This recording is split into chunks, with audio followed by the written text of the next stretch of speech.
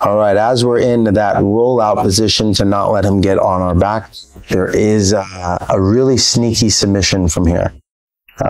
So he has the seatbelt grip, right?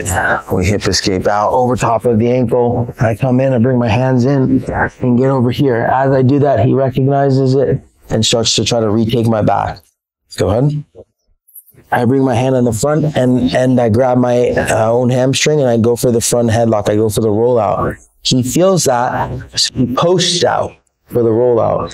When he posts out, I simply catch his wrist with my thumb up, trapping it on the front side of my, on the back side of my heel, and now applying pressure. Go ahead and give it a verbal. So I catch it.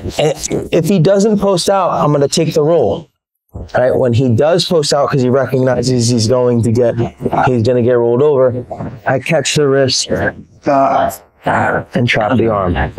If I can sneak it in front of my other leg, I can now use my hips to bring that pressure in. And my hips are going forward and my legs are going backwards, and I'm here.